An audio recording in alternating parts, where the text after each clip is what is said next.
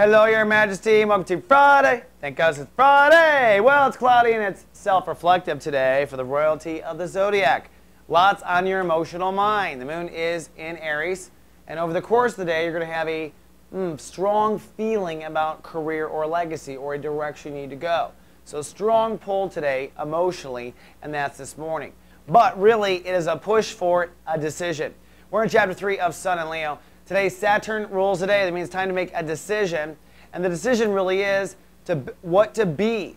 Who am I, right? I am insert blank. Now, the answer to that is I am what I love. That's really simple. When you are a Leo, you are what you love.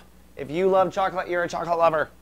I'm not going to go farther with that. I don't know where I went. Do not ask. But nonetheless, if you love it, you love it. And if you love it, you are it. Because Leos are love casters.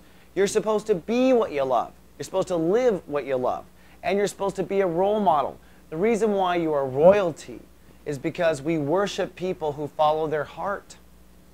And you are here to do just that. So today through tomorrow, it's time to decide what you really love, because what you love is who you are.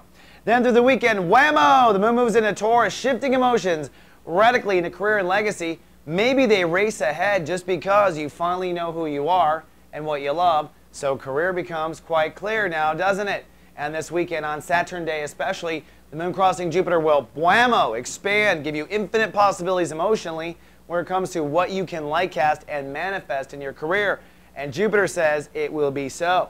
So that's a good thing. And it's Friday. We've got new content going live with Soul Nirvana tonight. So if you've ascended, that's a good thing.